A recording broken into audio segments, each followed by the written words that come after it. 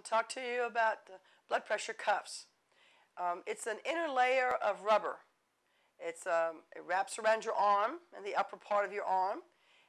With air, it squeezes your arm, and usually the outer part is made of nylon.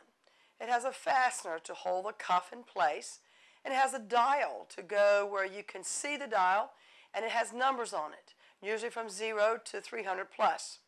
It will go over the brachial artery right at the break of the arm.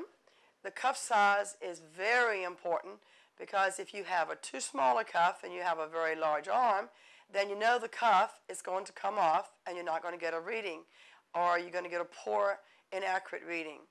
If you have it too big and the arm is really skinny, then what's going to happen is you're going to keep wrapping the cuff around the little skinny arm, and then the air keeps filling within the spaces of the cuff, but it's really not going to measure the blood pressure within the brachial artery.